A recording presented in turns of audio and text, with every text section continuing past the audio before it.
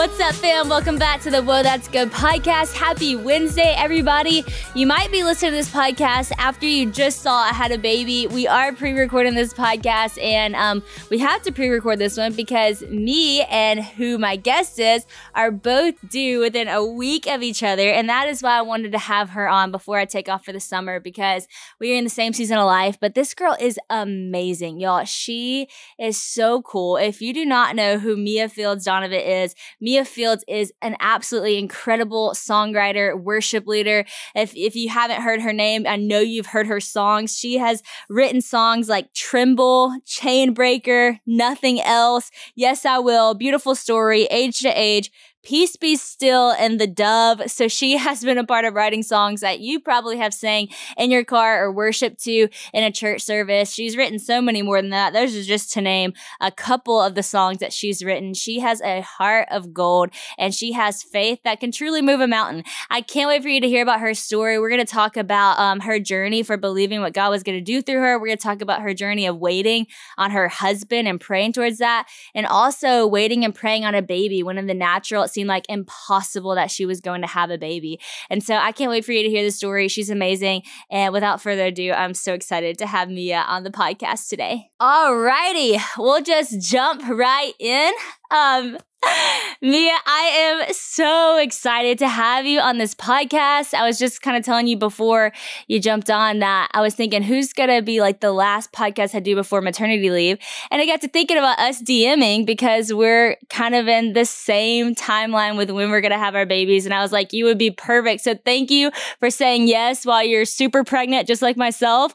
We might be a little out of breath on this podcast, but we are here for it. So thanks for saying yes. It's like proof that we're in the middle of our miracle seasons if we're out of breath. That is the truth. I had one other girl on who was pregnant. Bethany Hamilton was on a couple weeks ago, and I could like hear it in her voice, and I was like, I'm really glad that I'm not the only one on this episode that's out of breath. So it's great. Yes. Oh my gosh. Well, I'm so excited to talk to you about your story. For those who don't know Mia's story, I mean, there's so many layers to it that we're going to talk about, but I was telling you before, I remember years ago getting a Dropbox file sent to me from my friend saying, you have to listen to Mia Fields' story. And I was like, first of all, how do I even have this Dropbox? And little did I know, this Dropbox was like going viral, literally, which was so cool. I mean, so many of my friends had listened to this Dropbox, so you get to hear the story about her meeting her husband. So I want to talk about that. I want to talk about waiting on baby. I want to talk about songwriting. I want to talk about all. But first, I have to ask you the question that is the question of the Whoa, That's Good podcast. And that is, what is the best piece of advice that you've ever been given? Big question to start with. It's a very big question to start with. I think the best piece of advice I've ever been given, you know, I'm a big faith person, and I'm a big believer that you dig your heels in faith and you contend for a promise. So the best piece of advice I've ever been given was, you can't make anyone understand what God has told you.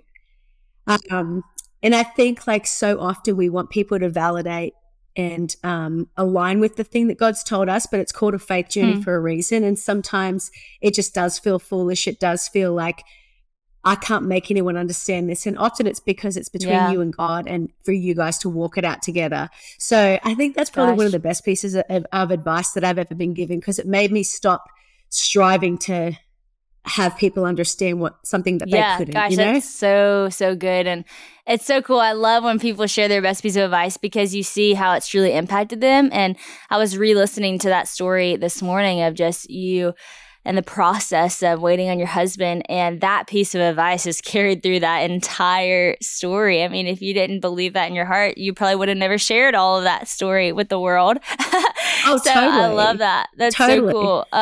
So a little bit about you that I think is really cool that maybe not everyone knows is you are a triplet, right? Which is epic. I am. Yeah, I've got two That's clones. so cool. So you're a triplet, and you kind of talk about when you were in high school or middle school being at the bottom of the food chain, which is hard to believe because you're so cool now. You've written all these songs, you know, you're crushing it. But bring us back to, you know, your younger years and what it was like and how you were believing that one day God would use you to write songs, but the evidence was not really on the horizon. No, right. Yeah, I think You know, it's tough, I think, growing up in like a Western culture, because we do look at like the most likely. And I was the least likely. Like it was like, you know, at school, it was the Jehovah's Witness kid who was one of my friends, then me, and then like everybody else, you know, which is tough when like you have two sisters who look like you and sound like you, but the divide is just really big. You know, they were quite popular at school and quite well liked, and I just for some reason wasn't. Probably because I played tuba. I don't know. But I, you know, even being like someone who didn't have a lot of friends at school and wasn't, you know, popular and wasn't very talented and kind of was average at everything, I had this thing in my heart where I would go to God and I would read that scripture that says many are called, but few are chosen. And in my heart, I would be in agreement with that. And I would say, God, I'm one of the chosen ones. I'm one of the people that you're going to use to do something special. And I would go to school and I would think, nobody knows this, but God is going to use me to do something really special. And I think the power of agreement, even as a kid, you know, sometimes I think we're waiting for people to prophesy over us or come and recognize the gifting or recognize the call of God in our life. But if you don't recognize it yourself, it doesn't matter how many prophetic words you get. You know, your agreement is so powerful and so important. And it's really coming into a partnership with God that says, hey, I'm willing to be used for whatever you want to use me for. So as a kid, I had this like, you know, just real faith that God was going to use me for something special. And I would write these letters to God when I was a kid, like from when I was like 13 or 14, saying, one day I want to write songs that go all over the world for you. One day I want to tell people what you're like through songs. And the reason is I'd got saved in the Salvation Army when I was 5, because we had grown up in like the projects and we needed the food, you know? So the Salvation Army would bring us food, but it wasn't, someone teaching me stories about God. It was actually through the songs that I came to know God. So we would sing like, Jesus loves me, this I know, this little light of mine, I'm going to let it shine, you know, deep and wide, there's a fountain flowing deep and wide. And those were the things that became my theology. So, you know, what a crazy story that then God would, you know, encounter me in that way, and like he would meet me in that way. And then he would say, okay, now I'm going to use you to help other people to encounter me in the same way. So yeah, so I had this like thing as a kid that I was just convinced that God was going to use me for something special. And, you know, it takes a lot of faith to stay convinced when you don't have any of the skill set. You know, I always joke that my first songs were rap songs and they were terrible. You know, so I think I'm proof that God can use anyone. That's awesome. Were they legitimately rap songs? Oh my gosh, yes, and they were terrible. Like, I didn't even listen to rap music when I was a kid, so I don't know why I started with rap songs of all things. But you know, I think I just thought I would have a go, and I really wasn't very good at any of it. But I think like God is so kind about it. Anything that you steward really well, he will multiply. You know, and stewarding it really well doesn't mean succeeding. Stewarding it really well means being faithful with what's in your hands. You know, and I think there's a disconnect sometimes about like, if I'm succeeding and I'm recognized, then that's good stewardship. And I think no, good stewardship happens in the secret place, happens in the unseen. It's great. So yeah, I just kind of stuck at it and then it started to work out. That's so good. Gosh, I love it so much. When you're telling me this story, it kind of reminds me of a little bit of The Princess Diaries. I don't know if you have seen that movie. Oh, okay. Princess Mia. And she's like, doesn't have, you know, what looks like she's gonna need to be the princess. And she, opposite than you though, doesn't have the confidence to believe that she should be the princess. And there was this moment in this movie that really spoke to me, because I was more like the person that I couldn't, like, you had all the faith in the world to believe it. I didn't have the faith to believe it. And I actually, someone spoke a word over me at Bethel of all places. I went with a friend to encourage her as she was doing a speaking thing. And this was before I was speaking or anything.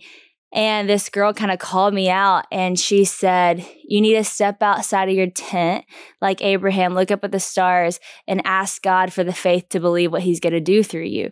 And it was such a good word, because I never knew I could ask God for the faith. Like, I felt like if anything, God, I can give you faith, you know, like you're doing everything else. Like my job is to give faith, but actually I can ask you for faith. So I just began to ask God for faith. But going back to this movie scene moment with Princess Mia, you know, she she doesn't think she should be princess. She's like, this is a nightmare. And her friend Lily are outside playing basketball. And she's like, oh, this is just a nightmare. And her friend Lily goes, a nightmare? She goes, really? She said, wanting to rock the world but having zip power, that's a nightmare. Because she was talking about herself. She just found out her show's only reaching 12 people, her cable show, all this stuff. And she said, you are a miracle. It's a miracle that you get to be a princess, that you actually have the power to affect change. That's a miracle. And I loved it. And I was sitting there watching it and kind of in this time where I felt God kind of calling me to do more than I believed I could do in my own strength. I was going to have to depend on his power within me. And I realized like it is a miracle that the God of the universe would call me by name, that I would get to partner with him in doing something that would ultimately result in other people getting to know him. And so I just remember that really speaking to me. But hearing your story, it's so cool because I love how you said, you know, in the westernized culture, people like to choose who looks the most likely. But that is not what God does. I mean, even God said to, whenever he was going to anoint Samuel, like, man looks at the outward appearance, but God looks at the heart. And here you are stewarding the gift that God put on your life before it was even really seen as the gift. It was rap music. And so it was not good, but it was stewarded well. So how did you go from rap music to writing songs that the whole church is singing? Like, kind of bridge the gap for us. What started that journey of actually writing songs for the church? Y'all, I know how it is. And you have a busy lifestyle. It can be really hard to stay healthy, especially when you're on the go. But that is why AG1 has been so huge for our family, because it just makes being healthy so much easier. You don't have to put your health on the back burner. And that's why we are an AG1 Athletic Greens family. Our world can get complicated at times, but AG1 is always so simple and easy. AG1 is just a single scoop that's packed with 75 vitamins, minerals, and whole food source ingredients. So you can replace so many different products and pills with just one serving. Christian tried it for the first time because he's all about healthy lifestyle and he loves trying products to help him meet his wellness goals. So he tried AG1 and he was hooked. He got his parents on it too. And now he even has friends of ours loving it. It's pretty awesome. Christian was immediately impressed by the taste as well as the boost AG1 gave him an energy, focus, stamina throughout the day, and also just recovery from some of his tough workouts.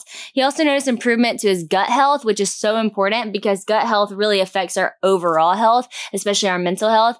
AG1 by Athletic Greens fills nutritional gaps in your diet. So even if you're busy traveling on the go, you can always make sure that you have a good immune supporting boost of energy that AG1 will give. They also have travel packs, which I have right here, which make traveling so much simpler and easier. AG1 was designed with ease in mind so that you can live a healthy and better lifestyle without having to do a lot. Here's the travel pack, super cute. Throw in your backpack, get where you're going, and be healthy while you're doing it. Another thing that I love about Athletic Greens is their vitamin D3 plus K2 drops. I have it right here. If you're watching this, I keep my drops with me every day here at the office. I can just put it in my water or my food because taking vitamin D has helped me personally so much. It's helped my skin a lot. It also helps with the immune system, heart, and bones. And it's just so easy. Plus, there's 600 servings in this little thing. So this will last you a long time. If you're looking for an easier way to take supplements, Athletic Greens is giving you a free 1-year supply of vitamin D and 5 free travel packs with your first purchase. Just go to athleticgreens.com/whoa. That's athleticgreens.com/whoa and check it out today. You know, I think I just stuck at it. Like, I think there's, you know, the Bible talks about how trials produce perseverance, perseverance produces character, and character produces hope. And there's something so powerful about just persevering, you know, and so many people give up before it's time. And I love that, like, for me, like, I'm really not a story of having this amazing gift and then, you know, just being in a field and playing my guitar and eventually someone figured it out and put me before a king. I'm really a story of, you know, just little by little, step by step, faith by faith, you know, just walking it out, you know. And I think the kindness of God is that, you know, he took me from this little town. I grew up in a really small town in Australia in Northeast Victoria called Myrtleford. And it's just 3,600 people. And it's not like an American small town where there's still a Walmart and there's still a McDonald's and all that. No, there was none of that. It's like a really small town that like the closest McDonald's is like an hour away. So that's how like remote it was. But, you know, I love how God is like really interested in like plucking you out of obscurity and saying, if you want to walk this out with me, I have somewhere for you to go that's pretty powerful.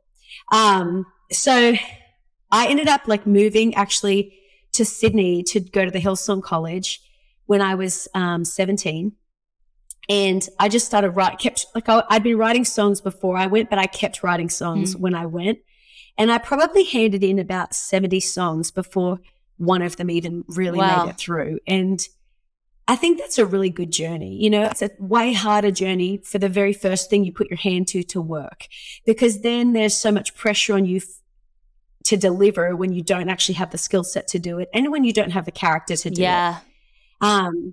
You know, like I think it would have been a harder journey if the first thing I did was like super successful or like super well received. But instead it was just this like chipping away, you know, almost like building a, like, I don't know, almost like carving out a sculpture, you know, where it took a lot of time. And like people forget, like, you know, I'm 40. I just turned 40 in January, and like I actually been doing this for like 21 years. Yeah. So it's not been a journey of like, you know, just having an overnight success. It's been a journey of just continuing to walk it out, continuing to persevere, continuing to just take every season as it comes. You know, there are definitely manifest seasons of God where it feels like, you know, you're hearing him very loudly and everything's working and everything feels like it's being well received. And then there's hidden seasons where it feels like, you know, it's a bit more silent and you're having to dig in a little more, and, you know, it's maybe a bit quieter, you know, and I think that's actually really powerful to be able to do both of those seasons really well. That's so good. So I went from like writing at Hillsong for like 10 years to then moving to the United States, becoming an American citizen, which I love, awesome. and just continuing to write songs here. So cool. Gosh, I love that so much, because so many people do desire to be an overnight success, or they're, you know, 22 years old, just got out of college, and they're so frustrated that it hasn't happened for them yet. But I think you're so right.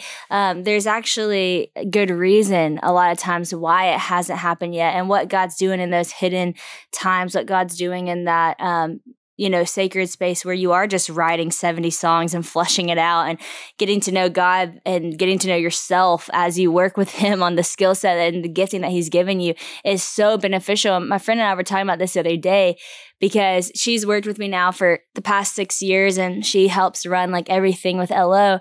And she was saying, you know, Sadie, like for a long time, I wanted to like have my dream job. And I was like, why am I not getting like my dream job? And I have all these other jobs.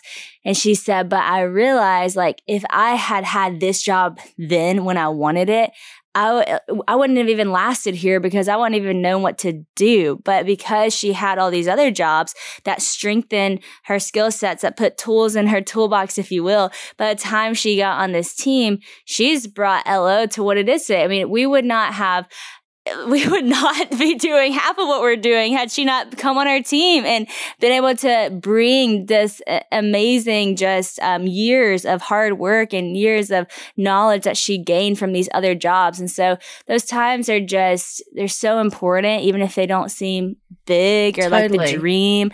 They're all leading towards where you're going. Every season is so intentional. And so it's cool to hear that in your story. And I was just going to say, like, you know, just as an encouragement for anyone who is 21 or 22 or 18 or 25 and you feel like it hasn't happened for you yet, let me encourage you, God will be incredibly kind to you along the way. You know, I had my first song recorded when I was like 19 or 20.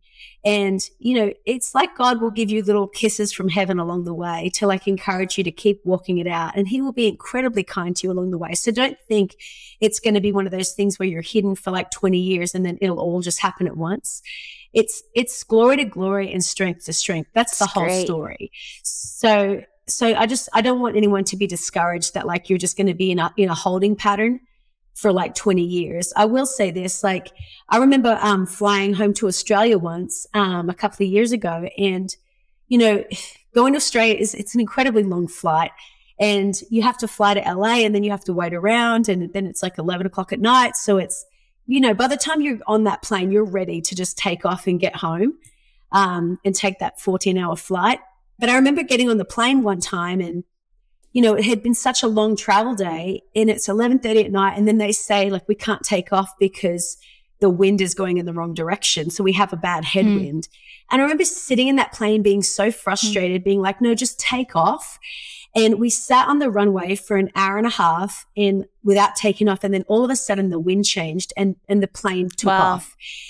We actually ended up getting to Australia in a quicker amount of time than what we would have gotten even if there was no headwind. So instead of it taking 14 hours, it only took 12 hours and 20 minutes or something like that. So we not only made up the time, but we got there quicker. And sometimes God is saying, I don't want you to get ahead of me. I don't want you to get ahead of the Holy Spirit, but wait for the wind to change because I'm going to actually accelerate the way you get there if you'll just wait on me. The holding pattern is not to delay you. It's actually to get you there quicker. That's great. That is so good. I'm so glad you said that. That's so good. And I think about whenever I started doing live events for LO whenever I was like 18, I think. And it was really funny because this past year we got to host our first conference and it was like very exciting. So, you know, we're posting it, we're talking about it and people are like, oh, this is so cool that you're starting this and all this stuff. Well, in the time that, you know, the conference was coming up, I got this throwback on my phone. You know how it'll be like 5 years ago from today or whatever. And it said 7 years ago from today. And then 7 years ago from today was my first live event that we ever put on.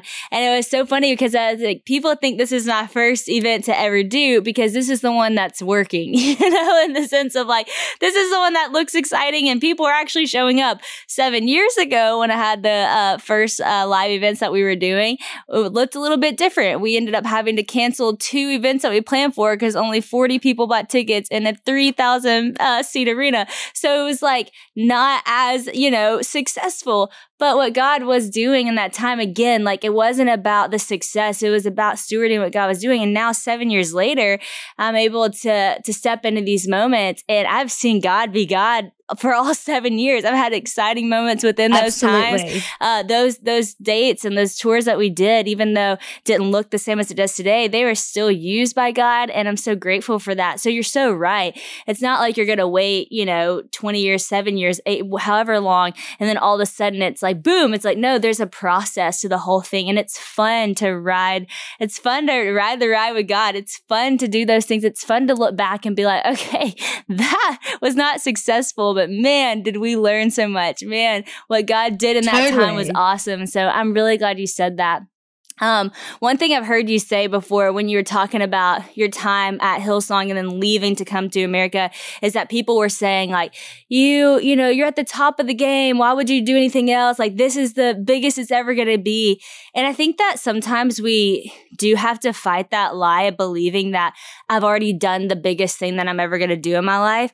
And especially like for people out there listening, I mean, some people are 22 and still waiting on, or working towards what God's ultimately going to do in a big way. But some people, especially in a social media culture, it's like you've hit your success moment. You've had the overnight success. You've had your viral moment. And it can be really easy to get wrapped up in the identity of what was and not keep going. And so for you, when people were saying stuff like that, what did you tell yourself in that time? What did you believe God was going to do or what was to come instead of getting wrapped up in what was? Friends, if you know me, you know I'm all about some good snacks. And right now I am really into dried fruit, especially mangoes. And I love trying new brands. I was so excited when a box from nuts.com showed up at my house and their dried mangoes, I am not kidding, are seriously the best I have ever had. They are better than any other brand. And they are so fast. Like I ran out of my pack because I ate it pretty fast and I overnighted those things. They were here the next day. If you don't know what they're all about, nuts.com is your one-stop shop for freshly roasted nuts, dried fruit, sweets, pantry staples like specialty flours, and more. Their wide selection means there is something for everyone, and they have a seriously huge selection of snacks. They've got sweet and savory, plus gluten-free, organic, and diet-friendly snacks. They even have everyday cooking essentials like herbs and sauces. Nuts.com has pretty much got you covered on all the things. I can't wait to check out some of the other stuff that they have at Nuts.com because all of it is so good. It's so cool that I can buy their products individually to try them out, or Or when I find something I really love, I can sign up for auto delivery so I never run out of my favorite things, like my dried mangoes, for example. I personally love dried fruits. This was great for me, but like I mentioned, there's all kinds of stuff. I mean, we are big nut and chocolate fans, and they have all of those different things on their website too. I was looking just the other day and was like, wow, here's some of me and Christian's favorite things. And so excited to just get to dive in more to all the things that they have. Nuts.com is serious about quality too. They pop their corn and roast their nuts the same day they're shipped. So they're super fresh when you get it at your house, which is so awesome. And that makes a big difference. It sounds old fashioned to do it that way, but they've been doing it the old fashioned way since 1929. And it makes a big difference. If you're a business owner like me, Nuts.com even will sell directly to you, which you gotta love that kind of support. All this talk about snacks is definitely making me hungry. I'm gonna have to go get my mangoes. But right now, Nuts.com is offering new customers a free gift with purchase and free shipping on orders of $29 or more at nuts.com/whoa. So go check out all the delicious options at nuts.com/whoa. You'll receive a free gift and free shipping when you spend more than $29. Again, that's nuts.com/whoa to go check it out.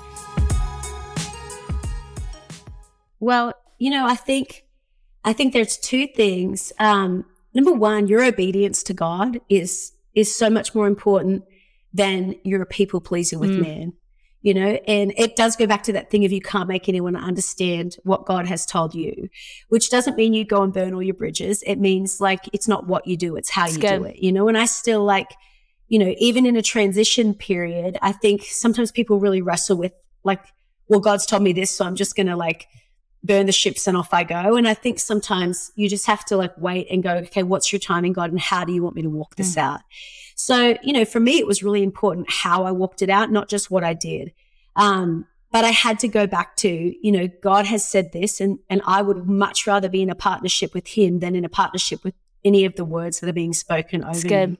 Is it scary to be I'm leaving this familiar, comfortable thing where if I stayed, it would be easy? Yes, that's incredibly, incredibly hard and incredibly uncomfortable. But, one of the ways we grow our faith and one of the ways we develop a track record with God is by giving him our yes and actually being prepared to walk it out no matter what it looks like. And so for me, I was I think I just got into a place where I just said, whatever this looks like, I'm prepared to do it. And I kind of had this thing of I'm going to go give it my best shot. And at the end of the day, even if it fails in the eyes of everybody else, I did what I thought God was telling me to do in faith. And the Bible says that without faith, it's impossible to please God. So my goal is to please God more than it is to please anybody else. More than it is to even succeed. I just want to please God. That's great. And it's amazing how he will meet you in that, and he will meet you in you stepping out in faith. So I remember when I got to America, sitting in this empty apartment with a mattress on the floor, when I was 27 or 26 or 27. And I remember having this moment where I was watching our church service online and I just started crying my heart out, being what have I done? And I think everybody has those moments when, when you step out in faith and it doesn't, and you feel like you're sitting in the void and you feel like you're sitting in the unknown and this isn't how I thought it would look. And I think you have a choice in those moments to either look back and say what have I done? I regret it all and to long and grieve for the old season. Or you have a choice to look back and say, look what the Lord did. And so imagine what he's going to do. That's great. And I think you partner with God in that ingratitude. So I ended up driving down to FedEx and printing off all these photos of the last 10 years. And I put them on my walls of my apartment. And every time I would walk past those walls, I would have a reason to be grateful. And I would put my hands out and I would say, God, thank you so much that this is what you did in the last 10 years. And thank you that in the next 10, you're going to run circles around Wow. it. And honestly, in 5 years, God ran circles around Come it. on. And he doesn't even cut off the last 10 years. It all ends up going together and God brings it all full circle. I have as strong friendships as I did back then. And like even all the people that like I loved in Sydney, now they're in Nashville all the time. So how good is God? That's awesome. That's so good. Gosh, I love that so much. And that leads perfectly into the story of you praying and believing for a husband, because it is a story of faith and partnering with God, and a story of collecting a lot of evidence. And so I cannot wait for you to share a little bit about this story. So like I mentioned, this story years ago kind of went viral through a Dropbox link, and then now it is up on the podcast from where you ended up speaking at the church. But for those who haven't heard your story, share a little bit about the process of praying for your husband. Well, okay. So, I think I'd seen God move in every single area of my life. Like even like, in like the things that were in my heart to do, in finance, in like my health, in friendships, in even moving overseas. I'd seen God move over and over and over again. But there was this one area where I had like believed God for this God orchestrated thing since I was like 16, and, everyone had told me like, well, you just pick anyone and God will bless it. And, I love that even God will speak into that for you, and God has a different story for everybody, so I think for me, like I just had this thing where I really wanted God to partner with me on it. And I really wanted to just know that I know that it's him, But my experience had been like incredible disappointment. And, I've said this over and over again, but if your filter is disappointment, then even if God wants to do something for you, you won't be able to see it, and you won't even give him the credit for it, even if he does do it. So for me, I had like kind of believed God, but the very first thing that he wanted to do was heal me of this deep disappointment so that I could actually have eyes to see what he wanted to do. So he kind of started doing a work in me about that. And then I remember having this moment where I'd said to him, God, I'm going to keep trusting you, but I want to know what you're doing. And the crazy thing is that instead of finishing off like, seasons where I'd be disappointed, like, oh, God didn't come through, I started finishing off seasons where I was like, well, it hasn't happened yet, but like fully expect it. And I had this moment in church where I'd said to God, I want to know what you're doing. And I had this actual vision of a furniture warehouse. And in the furniture warehouse, God was standing beside me, and I looked out and there was all these one-off pieces of furniture, and God said to me, you can pick anything you want, which, that's such a like beautiful thing about God, is he's not putting limitations on us. And he's not saying like, well, you're this old, or, you have like this social standing, or you have like whatever, or, I think society can put like a lot of boxes around you. And, I've talked to a lot of women who are like, older, and like, they've had friends make them believe these are your options. And I'm like, God just isn't out of options. So God's like, you go for it and you dream big. So he'd said, you can pick anything you want. And I remember in this vision walking around this furniture warehouse, looking at these amazing one-off pieces of furniture where nothing was the same, but still feeling like nothing here is for me, and not having a peace about it. And to be honest, that's how I'd felt about dating. And in the vision, I ended up going back to God and saying, I don't want to do this unless you do it with me. I don't want to choose unless you help me choose. And, he's so tender. He like drew me into this embrace, and he said, Mia, everything here is good. I'm actually the one that created all of it. And there are pieces here that are better for you than other pieces. But if you really want me to pick with you, I will custom make it for you. So good. And he said, but that means you'll be empty-handed for a little bit longer. Are you willing to do that? And I said, yes. And then the vision was over. Wow. And, I think one of the most powerful things you can do in a season where you're believing for something is to go to God and ask him for a promise, because then you will have something to hold on to, and you will have something to contend for. And then it doesn't matter what else you're facing or what the horizon looks like. You will always be able to go back to this moment of like a but God moment, and you'll be able to look for evidence of what he's doing instead of what he's not doing. Great. And I think we do have like a bit of a wrestle with that, where like, where we start to compare our season to other people's season. I never want to be someone who, in every season, if all my friends are getting married, rest assured I'm going to be on the front row cheering my face off, buying you the best gift, because I'm not going to be someone who looks at somebody else's breakthrough or the thing that I'm believing for somebody else gets and take that as like, oh, God's ripping me off. Yeah. Like it's such a destructive mentality. It's actually, the word testimony, it means do it again. It's permission for you to, like, seeing people's testimonies, hearing people's testimonies. That is permission for you to say, God, look what you can do for them. So, like, I'm asking you to, like, come and do it in my life as well. Cool.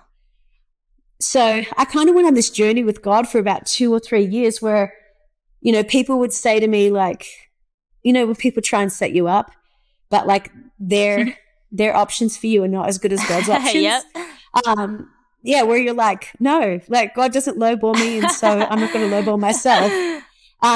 So I went on this journey with God where I would literally look for evidence. Like, instead of like just waiting around, I got, like, Bill Johnson has this thing that he says about waiting where he says it's not, we think of waiting as so passive, but it's actually incredibly active. It's good. Resting in God is like partnering with God and relaxing into what God's doing, but waiting, he says it's like twirling in the dance. Oh, it's cool. And it means that you have to lock eyes with your dance partner and just really focus and, like, go where they're going, which I think that's such a beautiful, beautiful picture. So I began to look for evidence of what God was doing in a pretty practical way. And I don't think it's a formula for everyone. I think the whole point of a testimony is that you would dare to have your own story with God. But I mean, I was in Israel and I bought a wedding ring for a guy, which sounds like, it can sound incredibly cringy, but, like, I'm like, well, be it unto you according to your faith. Yes. So I did things like that. I did things like, I remember Chris Kane was preaching at church one night and she talked about the walls of Jericho, and she said, what do you do when you've got your promise, but you hit a wall? And she goes, you have to march around the wall. And I was like, okay. So, God had spoken to me about, like, I'm custom making you something. And then he had spoken and said, it's in the mail. So I felt like this thing was on the way, but, like, I hadn't seen it. And so I remember after that message going home and walking around my mail building 7 times at midnight, like, awesome. Which sounds craziness, but I'm like, sometimes doing something in the natural that, like, exercises your faith is so good, because I can look back on those moments and I can say, like, I was so convinced that I did something in the natural that felt foolish, which is the whole substance of faith, is that it does look foolish. But I remember walking around that building 7 times and, I'd love to tell you that an angel came down from heaven and, like, had a thus saith the Lord moment, but that's just not what happened. But it's funny because I did it and I just said, God, thank you that it's on its way, and thank you that I can, like, march around this building 7 times and it might feel insignificant, but in the spirit, it's so significant. And the funny thing was, the next morning I got 2 messages. One was from Jen Johnson and one was from Brooke Fraser, and they were both messages saying, hey, like, here's these dreams that we've had, like, about you getting married, which is crazy, So I think, like, it comes back to that thing I was saying before of, like, God will give you little God winks along the way to get you to your destination. The way that he turns up, like, in the desert before you get to the promise, and he provides in the desert so that you will have something to sustain you all the way to, like, the promised land. So long story short, I kind of just kept walking it out, and people would say, we've got this thing, or, like, you should come to this, or you should do this. And I would say, like, no, God's custom making me a husband. I love it. Which sounds crazy, but then, you can have the seed of something and people won't get it. But when you have the fruit, they'll go, aha. Come on. And it's so powerful to declare things in faith before they've happened, and to, like, speak it out before it's happened, because once it's clear for you and clear for everybody, there's something that's not as powerful about saying, like, God is going to do this, and then watching people going, like, wow, look, God actually did this for this person. Wow. Yeah. So that is so good. Gosh, the story is so amazing. Some of you guys know that we're building a new house right now and we're so excited about it. One thing that we just picked out was our new bed, but with the bed, we had to have a mattress, and who doesn't love having something customized? My friends at Helix Sleep know exactly how that feels, and they want you to feel like you have a customized best sleep of your life every single night. Helix Sleep is a premium mattress brand that tailors mattresses to different types of sleepers and their preferences. They've got 14 unique models to fit whatever your needs are. They've got luxury, they've got kids models, models and even big and tall models. There are some tall people out there in my family for sure who definitely appreciate that little extra leg room. Helix will help you find the perfect mattress for you with their 2-minute sleep quiz. Just answer a few questions about your sleep habits and they'll tell you exactly which model works best for you. We were matched with a Helix Midnight mattress, which is not too soft and not too firm and has a cooling effect that Christian and I both love. And I'm a side sleeper, and let me tell you, it is amazing to wake up without aches and pains from tossing and turning during the night because they made a mattress perfect for us. Why would you sleep on a mattress made for anyone else? Helix will pick out one just for you, and your personalized mattress is shipped to your door, which might be the best part, totally free. The setup is quick and easy. All you have to do is literally take it out of the box. It is literally that simple. Helix knows there's no better way to try out a new mattress than by sleeping on it, so they're also going to give you 100 nights to make sure that you love it. Plus, all Helix mattresses are American made and come with a 10 to 15 year warranty based on the model that you choose. Some of them have extra responsive foam layers to cradle your body. Some have enhanced cooling features to keep you from waking up overheated. There's so many extras that make them just so amazing. But all Helix Sleep models have a hybrid design for the perfect combo of comfort and support. So friends, you don't just have to take my word for it though. Helix has been named #1 mattress by Wired Magazine and others. It is also recommended by leading chiropractors and doctors, and it got over 12,000 5-star reviews. So they have some pretty legit credit to their name. So go get the best sleep of your life. Try out Helix right now. You'll thank me later. Helix is offering up to 20% off all mattress orders and 2 free pillows for our listeners. It's a pretty big deal. So go to helixsleep.com/Sadie. Go check it out today. This is their best offer yet, and it's not going to last long. With Helix, better sleep can start now. Go to helixsleep.com/Sadie. I've heard this story twice, and hearing it again, it makes me just as excited. And like knowing what you did next, it's like, I wish this was kind of like a movie so you could see it all happening of just walking around the mailbox and doing all these things that might have seemed crazy, but yet God was working the whole time. And it's very obvious now. I'm sure it didn't feel as obvious sometimes in those moments. Like you said, an angel didn't appear, but over time, getting to see what God was doing and the details of that is so cool. And I love what you said about a dance and locking eyes with a dance partner, because when I was 17, this is just a crazy part of my story, but I was on Dancing with the Stars and I had no dance experience before that. And so I did not know how to dance. And it seemed really crazy to start in front of like 20 million people every week, but that was just a part of my story. And so I just remember being so terrified, but my dance partner was amazing. I mean, he is incredible. He's danced his whole life. And what he began to teach me is like, hey, if you will just let me lead, like you're naturally going to follow, because I am like, I'm controlling this thing when I hold your hands. And so we would practice literally as he would hold my hands. If he did this, I mean, it would be the slightest movement, but that's where my body would go. And this is where my body would go. And it was just like the coolest thing. And as we would dance together, I just began to be so confident, not in my dance ability, but in my dance partner's ability to lead me. And I learned so much about just walking things out with God through us dancing together. And what's really cool is this one dance in particular. It was like the foxtrot, and he had this beautiful choreography planned for us. And it was like it was different than anybody had ever seen before. We added another girl in the mix too, and it was just this beautiful dance. Well, he was leading me the whole time. Everything was going great. And at the very end, I missed a step, and me missing the step caused me to get a little bit off, and we weren't together at this moment. It was like a side-by-side moment.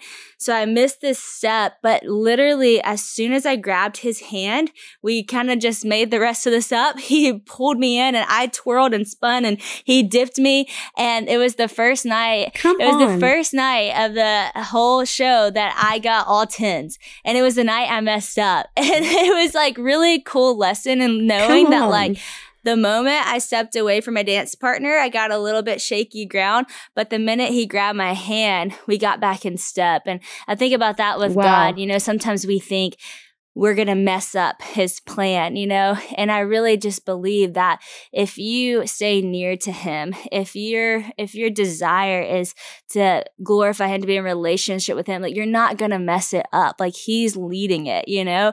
Just follow those leads, follow those tugs, and you make this beautiful story together. And one thing I love about your story is not only did you gather all this evidence, but you like literally gathered it. Like, don't you have like a box of like, I do. I should have got the box out. I should have got the box. We need the box. But what I love about that is, you know, just like we learned from the Israelites, like they forgot so quickly, right? And it's so easy for us to forget. But I love that you didn't even like allow yourself to forget because you literally held on to it.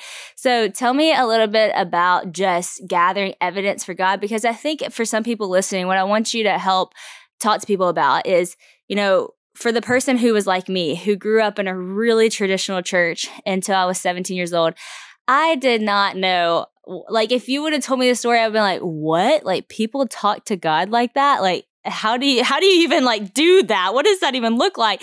And I didn't know. And then I remember moving to Nashville and going to the Belonging and being like, this is crazy. Like, I loved it. Like, it was like totally just exploding the boxes that I had put around God. I was like, God, you're this big. And then I started talking to God, and I started realizing that God speaks to us like this. And I started realizing that God actually is so much bigger than I thought he was and wants to do a relationship with you. But for 17 years, I did not know what in the world that looked like. And for some people, they're, you know, listening to this and you're like, I would love to have a story like that.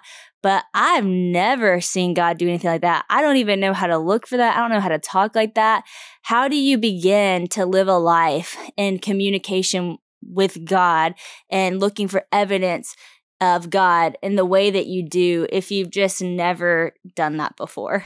Well, you know, that's a really good question, because I think it is hard when your framework has been something completely different. You know, I think, you know, we can take the pressure off ourselves. I think so often we're like, well, I have to like find God in this new way. And I'm like, well, what if God is waiting to find you? So I think the first thing is just waiting, like just wanting to be super willing. And, you know, I talked about like the power of your agreement a little bit earlier. I think being willing to come out of agreement with like fundamental things that you're like, no, this is the only way God speaks. You know, God is the only way God speaks is like, if I read my Bible. Yes, he absolutely does. But he also wants to speak to you like just like he's your best friend sitting here. Like he's like me talking to you, Sadie. You know, like, and he'll never contradict his word, but the fact that he wants to have real present relationship today, and like that the Holy Spirit wants to speak to you and guide you and take you by the hand and lead you into all truth. I think that's such a powerful thing. So I think being willing to let go of like your framework a little bit is pretty powerful. And like, you know, even for me, I grew up, you know, my mom was into like really new age stuff and like did tarot card readings and all that sort of stuff. So I think, you know, the spirit realm and everything was something that was never hard for me to believe in. But, you know, it was powerful for me to come to America and go to like really traditional churches and still hear from God in a different context to what I was used to. So it kind of works the other way around as well. But, you know, I think letting go of like some of your framework and saying, God, I don't know what it's going to look like, but I want to hear from you, and I want to walk with you, and I want to talk with you, and you have room here, you know, and making room.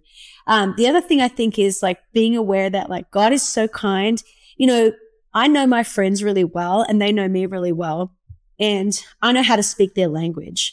And, you know, God is the truest, kindest, best friend you'll ever have, and he knows how to speak your language. You know, so for some people it is like, maybe you're a words of affirmation person. It's amazing how God will speak to you through words of affirmation. For some people, it's an acts of service thing. It's amazing how God will meet you in an act of service, like where he will speak to you and reveal something to you. You know, I think about, you know, Saul on the road to Damascus, like the fact that God can knock him off a horse, blind him, and be like, I'm going to encounter you whether you like it or not. You know, there's something really powerful about knowing that like it's not all on you, you know? So I think just being willing. And then the other part I think is just understanding that sometimes it'll feel a bit foolish. And it's a really good thing for you to get into a place where you're comfortable with the foolish. Yeah. Because God will use the foolish things of the world to confound the wise. So, for me, one thing that helped me is I started writing letters to God, and God met me there. And so for you, maybe it's you just getting out of your comfort zone and you doing something that is uncomfortable for you. Like, so maybe it's getting out in nature and going for walks with God and saying, like, before you go on your walk, saying, Holy Spirit, would you come on a walk with me? Maybe it's like you start to, like, I don't know, write letters to God. Or maybe you start to journal, when you say, God, I'm asking you to meet me in this. Yep. And it's amazing how, like, if you called a friend and said, hey, would you meet me to go for a walk? 9 times out of 10, they would. Yeah. How much more faithful is God that he would show up when you ask him to show up. So I think just that's such good advice. Treat him like a friend. I love that. That's such good advice. And I love how you said that God's in all of it. It's in both. Like, is he in reading your Bible and speaking? Absolutely. Is he in the moments that, there's one part of your story that you shared in that podcast where one of your friends had the dream about your wedding being teal. And you're like, I don't like teal. Yes. But you go to Hobby Lobby or wherever it was, or Home Depot, and you bought all the teal swatches. And I was like, I love that. But like, yes, God's in that too. Like, he's speaking in all of these different things. And I feel like I remember when I first started coming to the belonging, and I was just in this time of really realizing that God is a lot bigger than I thought he was. And it was when Natalie Grant had also like just put out the song, is it King of the World? Is that, And it was like, I tried to put you in the box that I designed. And I just remember thinking, like, this is so my life. And then he's like, when did I forget that you've always been the king of the world?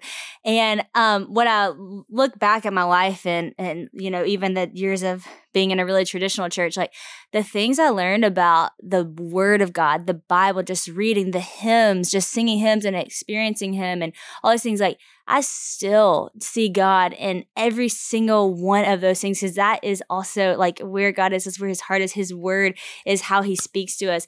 But at the same time, as I open my heart to what the Holy Spirit could do, because I believe God is 3 in 1. There's a Trinity to this, like the characteristics of the Holy Spirit, who is like a comforter and a friend and a voice and guiding me. And then thinking about Jesus and like who he is in my life. And all of a sudden was like, okay, it's not just 1, it's 3 in 1. And whenever I experience you in your fullness, like, then you're all of a sudden in every part of my life. And, I think there are times in my life where I focused a little bit too much on one than all.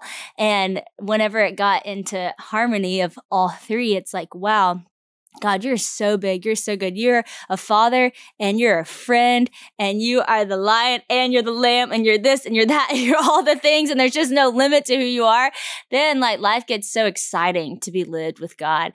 And so I think that's that was a great piece of advice, even on the practical side of start doing something that feels foolish. I mean, I remember my friend, one of my best friends, when she was walking through this with the Lord, she started asking God to go on dates with her because she was single, and she was like, we're just going to go get to know each other. And she would literally sit down for dinner, and she would get her a glass. She'd get God a glass of water, and she would put the meal here, and she'd put a little for him.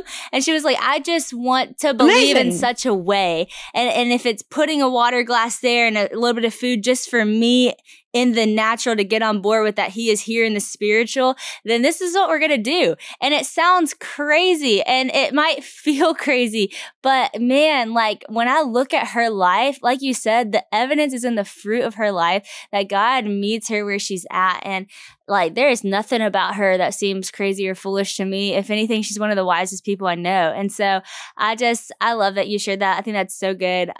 One thing I definitely want to talk to you about is just this season of you're about to have a baby. And by the time people listen to this, we will have both had our babies, Lord willing, our 2 girls. And I just am so excited for you. And your story that you shared on Instagram, from even your caption, was just so powerful. And I saw so many of my friends who I know have walked through seasons of waiting for babies, being very encouraged by things that you shared, because not only were you waiting on a baby, you walked through a lot of disappointing things leading up to that would tell you in the natural that this might not happen for you, which a lot of people are currently walking through or have walked through. Tell us a little bit about the journey to getting where you're at, and even how what you see, because to me, I think it's pretty obvious that what you walk through with your husband, what you walk through with songwriting, I feel like it might have strengthened you for what you walk through with your baby. And so I'd just love to hear this story. Oh, absolutely. It's funny because I think, I think about the story in the Bible where Jesus feeds the 5,000, and the disciples come to him, they're like, what are we going to do? We've got no food for all these people. And the Bible says that Jesus already knew what he was going to do. Like, he already had it figured out, but he asks them and puts the question back on them to build their faith and grow their faith. And I think that is such a beautiful picture of the way that God does life with us. That sometimes we go to God and we say, God, what are you going to do? And God says, well, what are you going to do? Good.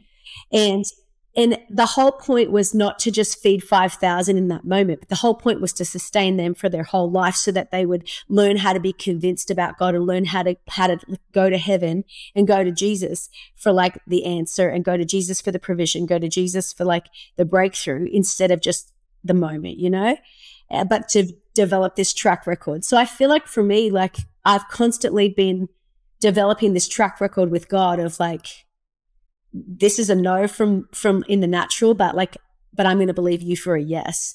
And right at the very outset, I'd said like it's so important in every season to get a promise from God. And sometimes, people might say like, yeah, but like I haven't heard from God, I haven't got a promise. And I'm like, you have a whole book of them. So like go to the book and like find every single person who it was a no in the natural and they contended and God found a way, But I think that's so powerful because, again, it's that thing of testimony, like, God, look, you did it here, you did it here, you did it here, so do it again for me. So, it's funny. So we have, for me, I always say the story of how I met my husband is, I ended up writing this song about it called Beautiful Story. And that's kind of like that season for me was like God saying to me, I'm going to write you a beautiful story, which he absolutely did. But I got to this season of like, we'd started, being like, okay, yeah, let's have kids. We've always wanted kids. And I remember God saying to me, I'm going to take your beautiful story to a miracle story. Wow. And that should be encouraging, except that I went, oh no, why do I need a miracle? Yep. And I'd kind of talked a little bit about this, but we had found out that I had actually these really big tumors like in my uterus that were preventing me from getting pregnant. And so I had contended for healing and believed God for healing all the way up until I needed surgery. And in my heart, I thought, oh yeah, I can have keyhole surgery, so I'll just be like a little mark. But actually, I ended up needing a C-section where they do like open abdominal surgery to take these things out. And, it's incredibly, like the picture of that, of going in for a C-section and coming out empty-handed, that could leave you feeling incredibly disappointed if you didn't have a promise from God. So even in that surgery, they had taken out these tumors, and they'd also taken one of my ovaries, which as someone who was like 37 at the time, that's a little bit scary in the natural, unless you go back to the promise that God's given you, which was that he's going to give us a miracle story.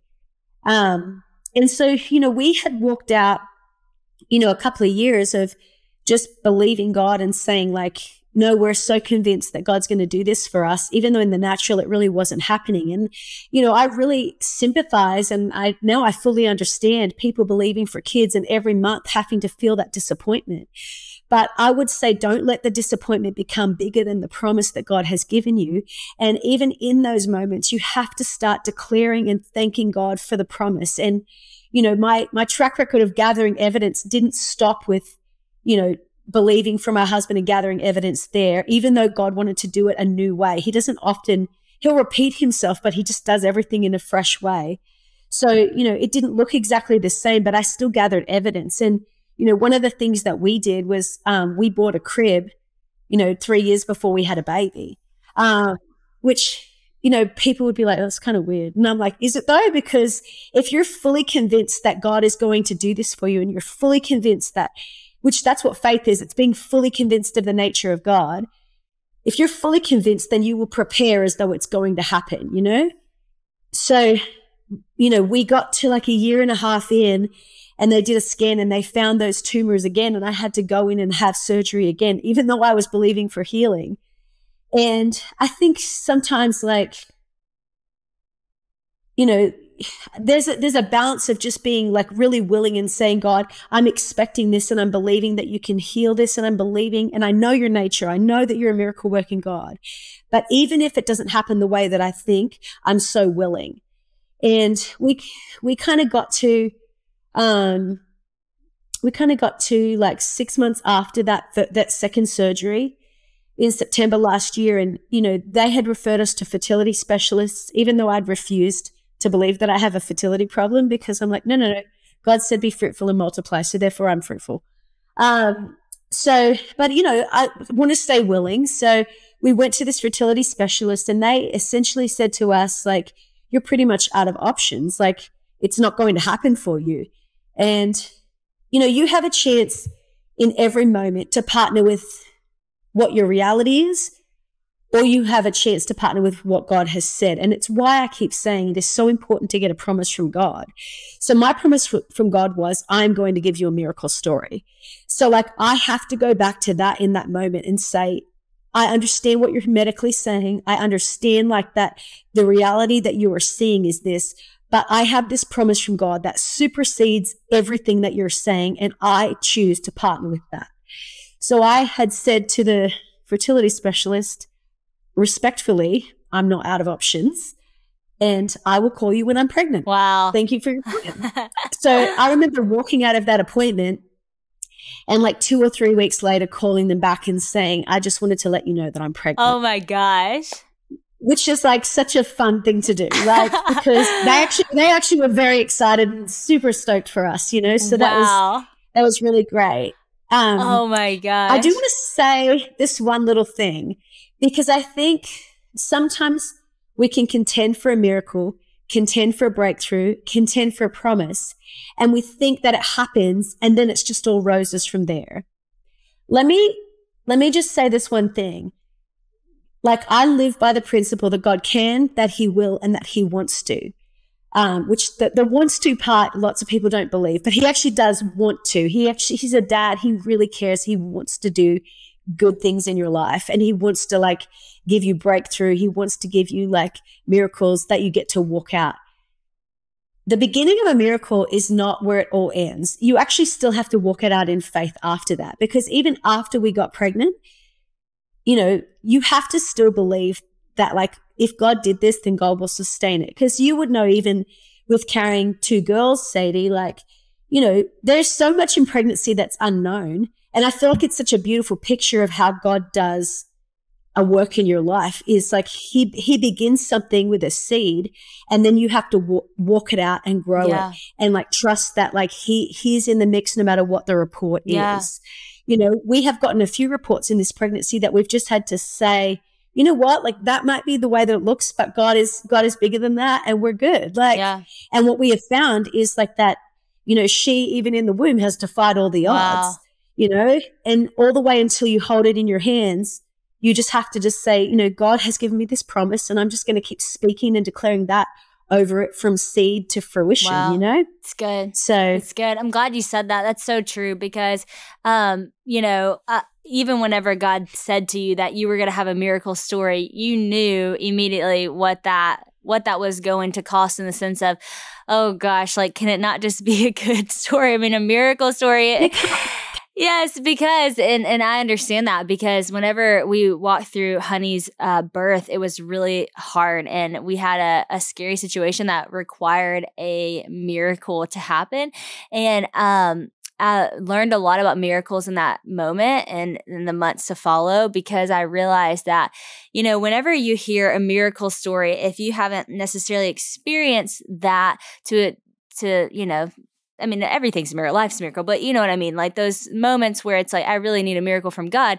You don't realize that to get a miracle from God or to need a miracle from God requires a moment of desperation. It requires a moment of like, if you do not show up, if this does not happen, then this is going to be really hard. This is going to be really bad. This could be really tragic, you know? And not that he won't sustain you through that and he won't comfort you through that. And that's a whole nother thing, because we are going to go through disappointments in life, and we are going to go through hard things where the results don't come, you know, like you thought they would, or the outcome isn't what you wanted or hoped for or prayed for, but God's still good in that. But whenever you do go through that, where you have this moment of desperation, then God shows up and there's this miracle, there is a process of walking that out with the Lord.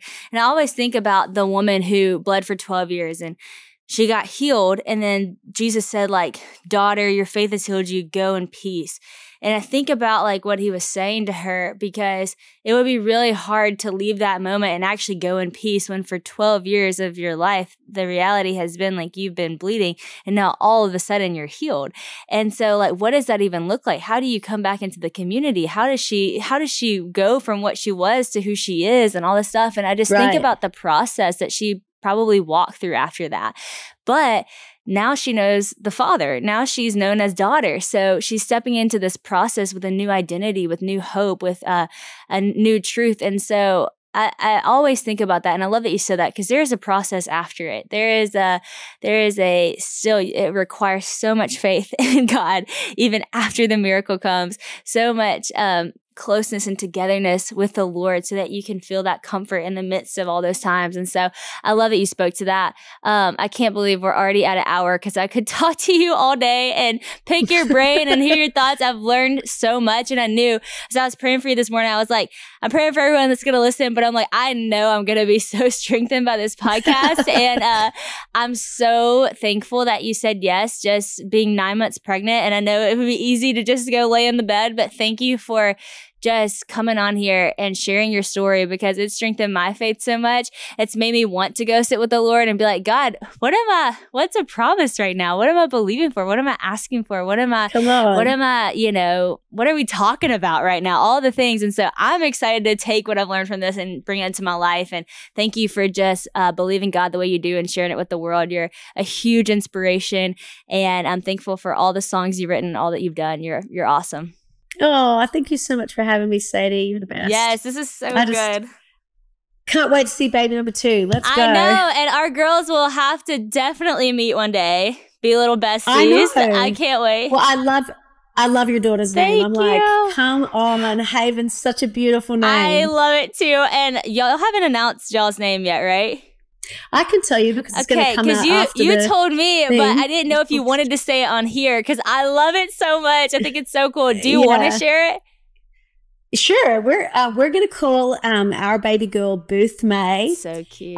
Because so I'd said that I got saved in the Salvation Army, and William Booth started the Salvation Army and was just a ninja of a human. Booth family, Evangeline, his daughter, Catherine, his wife, just a bunch of ninjas. But he has this one amazing quote that he says that I love, and he says, "I'm not waiting on a move of God, I am a move of God." So that's kind of been the prayer over our little girl, is that she would be kind of a force to be reckoned with.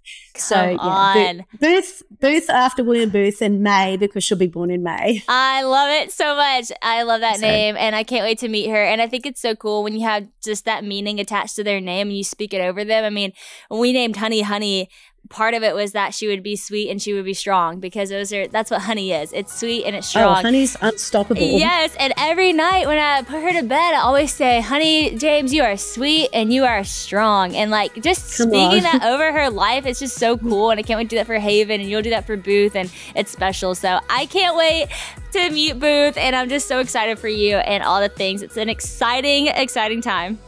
So fun. Thanks so much for having me on today. Yes.